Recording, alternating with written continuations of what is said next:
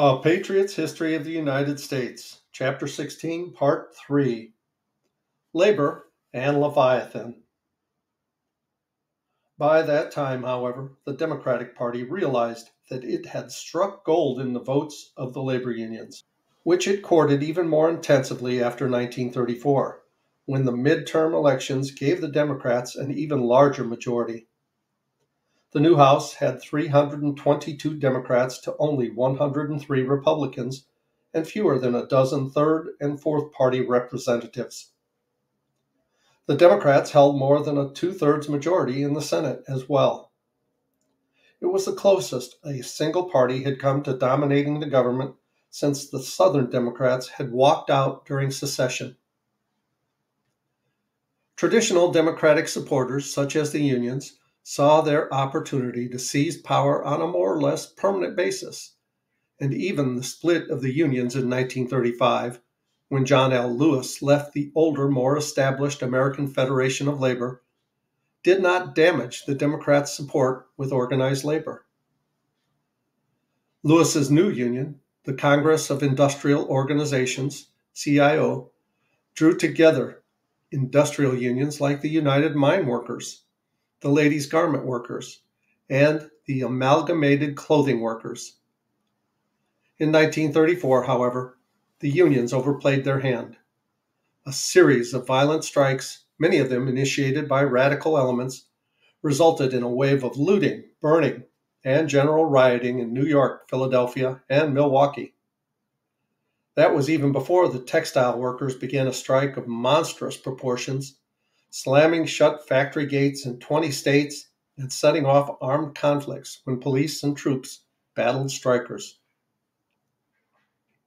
Roosevelt conveniently was out of the country at the time, arriving home with his characteristic good fortune after the strike had ended. If anything, labor unrest only encouraged the more radical elements of the Democratic Party to press for more extreme demands within their new majority. Many viewed the period after the 1934 elections as a chance to entrench programs that only a decade earlier might have seemed unattainable, locking their party into power for the foreseeable future. Harry Hopkins sensed the critical timing, declaring desperately, "We've got to get everything we want. A works program, Social Security, wages and hours, everything, now or never." Securing the loyalty of the labor unions was crucial to establishing the Democrats permanently as the majority party. Thus, the new Congress passed the National Labor Relations Act, known for its author, Robert Wagner of New York, as the Wagner Act, which protected the right to organize unions and prohibited firing union activists. More important, perhaps, Congress established the National Labor Relations Board, NLRB, to bring management and labor together, at least in theory. In practical terms, however, management had to bargain in good faith, meaning that any time the NLRB decided management was not acting in good faith, it could impose sanctions.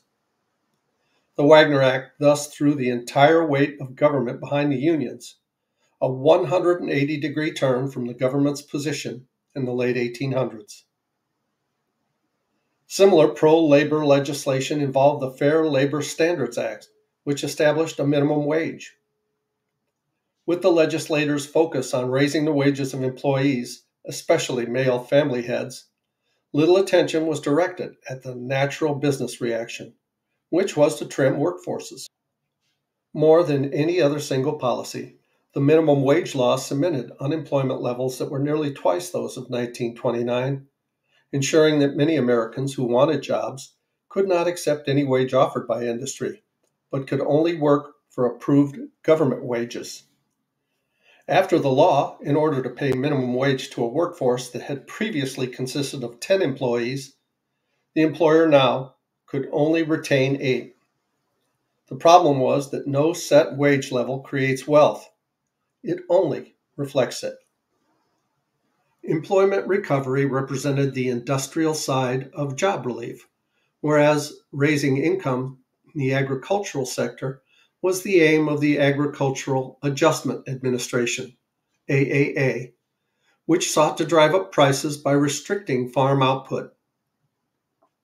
Aimed at addressing the central problem of agriculture in the 1920s, overproduction, which had resulted in lower prices, the AAA subsidized farmers not to produce, that is, to restrict production. In one summer, Southern farmers received funds to plow up to 10 million acres of cotton, and Midwestern farmers were paid to eliminate 9 million pounds of pork, all at a time when unemployed, starving people stood in soup lines. Farm income indeed rose, but only because farmers took the government subsidies and kept their production levels up, occasionally double planting on the remaining acreage. Large corporate producers did well in the new system, receiving substantial government checks, with a large sugar company receiving more than $1 million not to produce sugar. But the farm programs worked in favor of the Democrats, adding to the Roosevelt coalition. Even after the Supreme Court declared the AAA unconstitutional, the administration shuffled the subsidies off to existing soil conservation programs, where in one form or another they remained till the 1990s, when Congress finally eliminated most of them. Still, other parts of the 100 Days incorporated more direct state planning, such as the Tennessee Valley Authority, TVA Act, which authorized public money for multi-purpose dams to generate power for rural areas. The authority would build a 650-mile canal from Knoxville, Tennessee to Paducah, Kentucky, and marked a further insinuation of government into private markets. Although most of the recovery efforts could be and were justified as necessary to pull the nation out of the Depression, it would be naive to ignore political implications of the measures, especially for the Democratic Party. With each new government initiative, reliance on the federal government grew, and the party that would promise to maintain or even expand government assistance could count on the votes of large numbers of Americans who saw the opportunity to tax others for their own benefit. Such was the case with the Homeowners Loan Act of June 1933, in which the government guaranteed home loans. This legislation had the effect of benefiting new home buyers by making it less risky for a lender to extend credit.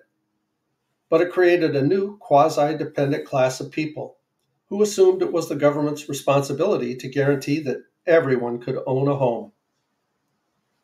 Supporters of this type were expanded under the similar Federal Housing Administration, FHA, and after World War II, Veterans Administration, VA loans, all under the guise of making home ownership a right.